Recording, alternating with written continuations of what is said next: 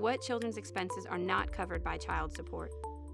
Generally speaking, the child support guidelines do not contemplate uninsured expenses related to medical or dental care of the children.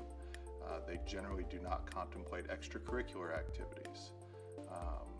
Those are typically expenses that will be shared by the parents, oftentimes in a pro rata type of dynamic where each parent pays according to their relative income to the other parent.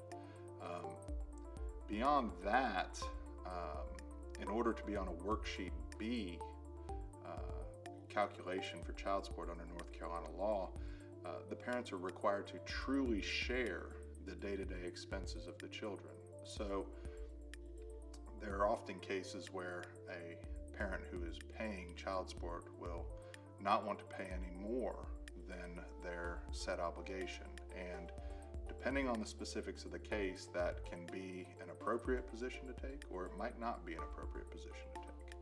But again, this is the type of thing that ought to be discussed with a knowledgeable attorney.